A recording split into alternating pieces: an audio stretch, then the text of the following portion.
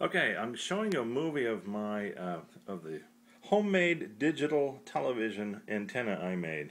It's on my drawing table right now. I've taken it down because I don't need it anymore. I got cable internet, and cable TV came with it. Anyway, it's this simple. This is the only part you may have to buy, and that is one of these little pigtail 75 to 300 ohm coaxial. This part's the coaxial cable part with the two little wires that I have soldered onto the ends of the coat hangers. Now all of the rest of this is made with coat hangers, screws, and cork. And here's the path. It goes from here across to here, up that same side, and then back across over here. It does not join at the top. A separate wire hooks around there. It's this wire, and it just loops around. That crosses over the top of a cork. That makes some distance. I'm trying to equal the distance at least of these two to keep these wires from touching each other.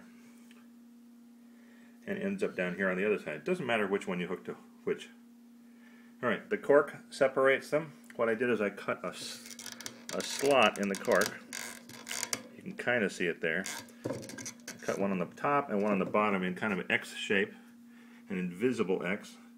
One part of the X goes across here, the other one goes the opposite direction, but on the bottom of the cork. Same thing up here.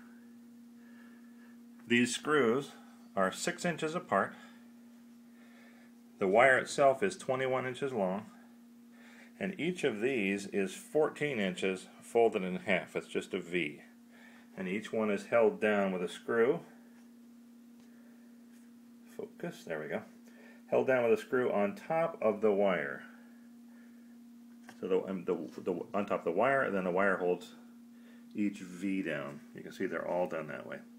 And that should pull in digital TV for you if you're in direct line of a digital station. Here in San Jose, I was able to get 44 channels, and 2 of them were in English. So you might have more luck.